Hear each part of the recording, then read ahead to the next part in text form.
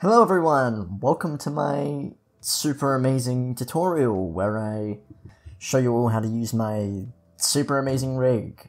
Yeah, I'm not the best at scripts. Before I get started, I encourage all of you to go join my Discord server. We have cool things like rules and free rigs, and you can request for rigs. So I mean that's pretty cool, right?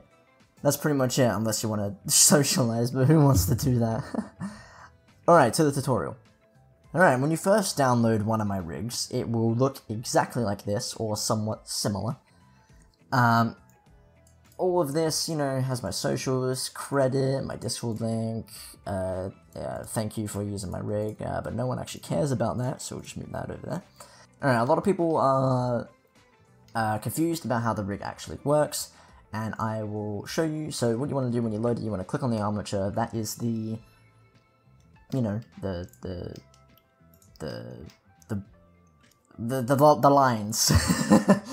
The armature is the lines. it's the bones, and you want to just go up here. If you don't have pie menus turned on, which would be in edit, preferences, underneath add-ons, you go type pie, interface, 3D viewport, pie menus. When you turn that on, you can control tab onto pretty much anything, and you'll have this pie menu here, and you can go pose, edit, object, edit, edit twice, I guess, whatever. This is just quicker for me to pose mode, but I thought I'd just point that out. So you go into pose mode, and then you have all these. Oh well, what does all this do? Oh my god, it's kind of messy, right? Not really. It's pretty simple. All the yellow little dots or spheres. They're little, those are controllers for unnecessary things, so bits like the shirt, like, or just like little deformed bones to add extra detail if you want, like, I don't know, you know, like the pecs and stuff. So a lot of this stuff doesn't really matter, but they're there for extra. They're on the rigs you get when you export, or rather import, a Fortnite model from the game. So I didn't add these, they just exist. But I thought I'd keep them for, you know, extra control. This big circle bone right here, that is the head. You can just rotate that around. I see a lot of people using these gizmos here. Let's see, I think here. They use this one mostly. This is like, you know, just rotating from the view or using the ball. That feels slow to me. So if you don't know how to do this, it's just R to rotate on like your view. So whichever way I'm looking, it'll rotate on that sort of axis. And then double tap R and it'll be more of like a global rotation. So you have more control that way. I don't know why I'm doing a full tutorial, but I guess I am now. This right here, this is the eye controller, so this like moves both eyes, you know. Then you have the individual ones, so you could just grab both and rotate them. I don't know if you want to do something funky. So that's that. Again, the spheres, extra controller bones, not really much on those.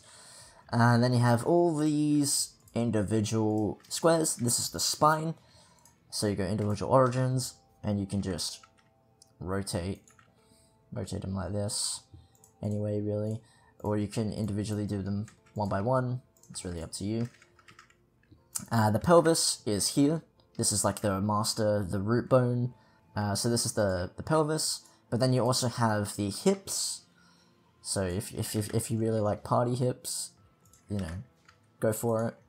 Now, people are wondering how to move the arms a lot, because people are usually used to forward kinematics, which is just regular, you know, you move individual bones. So people are used to forward kinematics, which is literally just, you know, this, you know, you pose individual bones to get what you want. But this rig is inverse kinematics, also known as IK, and if you don't know what that is, it's like, if your hand's on a flat surface, like a table, and you move your torso, only your torso, your hand will stay in position, and it'll So if my hand is just on a flat surface, and I move my torso, it'll stay in position. This is really good for like grabbing onto things in the animation world. Forward kinematics and inverse kinematics. That's what that is. So you just grab the hand, press G, and you can just move it any way. You know, move it forward, rotate. If you want to get forward kinematics, all you have to do is go to Item and select the hand bone, and you'll have this IKFSK switch. You just switch it, and there you go. If you don't know how to get this panel up, just press N. That'll bring out this side panel, and you have all these options. And also for inverse kinematics, if you don't know what, like you probably spotted these spheres back here. These are the elbow poles. Now what this does is it basically tells the IK system which way the, well in this case the elbow would bend. So that's really important. So if you moved it up, it would bend in that direction, and if you moved the pole bone, it would face that direction. So this is really important, so it doesn't bend the wrong way like this and just breaks the arm somehow. So that's there. Now to move the feet, it's pretty much the same thing. You have this box. This is the whole foot here. You press G, move that, you know, rotate it, do whatever you want. You can also move the hips up and down. That's kind of neat. You have these ankle rollers here, like this little thingy. That's an ankle roller, like ankle roll control, I guess you could say. These ovals below the toes are actually the toes.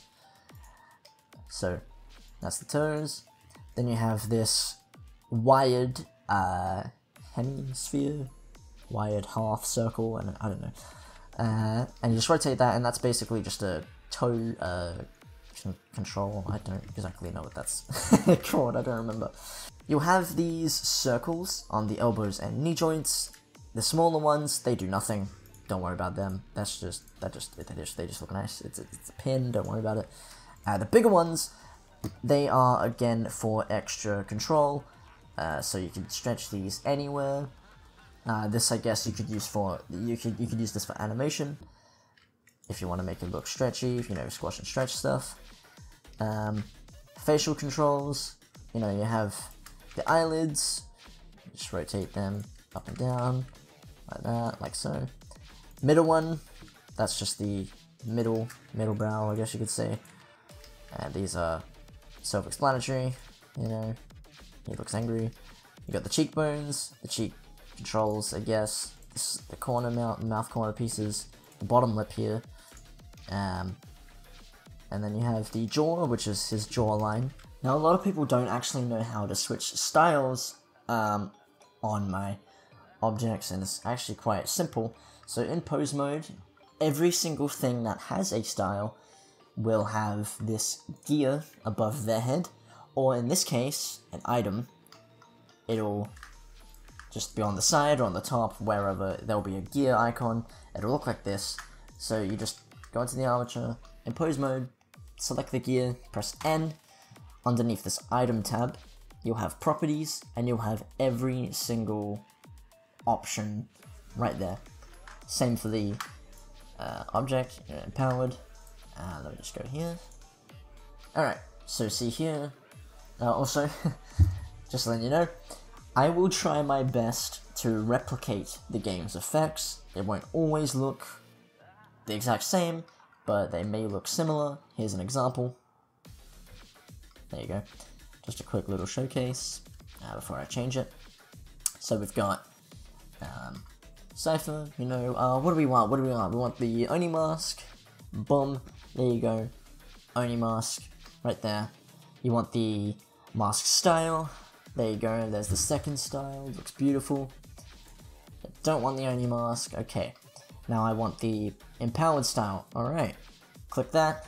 Boom. There you go. There's his empowered style.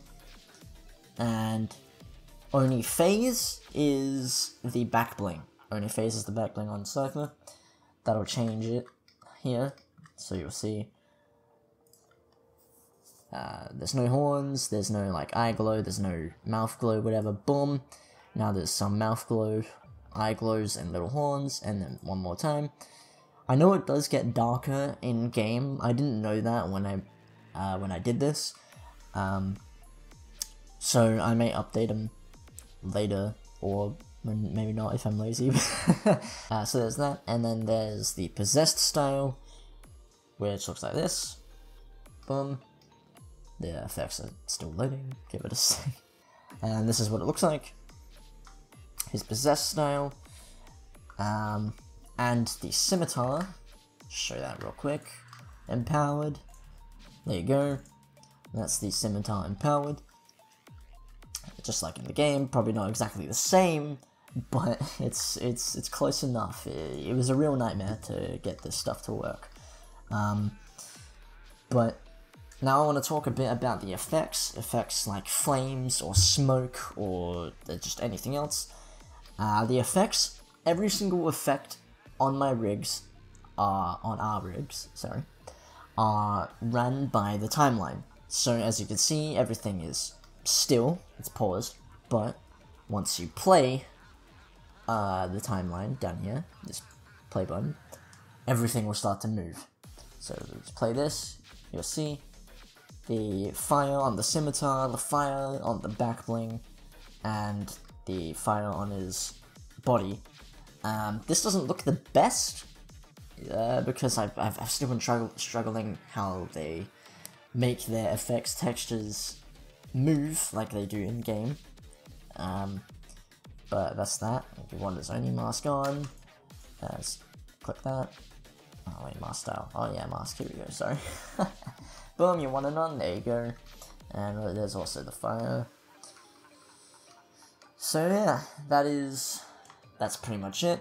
As I said earlier in the video, I would much appreciate it if all of you joined the Discord, as it would benefit me as well as you guys, because you get all these cool different things.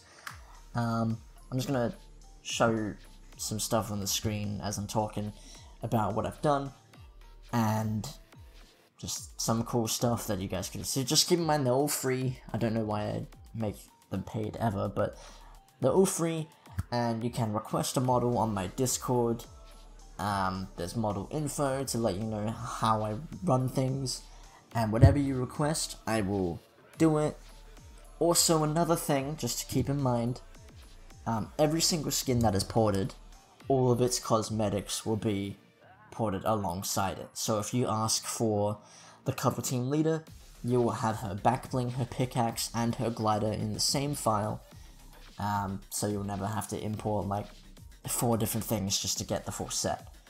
And they'll all be in collections, so if you want one thing out of the file, you'll just go like this, file, not link, file, append, let's go, I want Veronica, I want her, I want a pickaxe, so just Thud Thumper, and there you go. You have a pickaxe. So, yep, that's all. Hope you guys enjoyed. Enjoy the rigs. I spent a lot of hard work on them. Thanks to Mitch for helping me with a lot of the stuff. I hope to see you all on my Discord. See ya.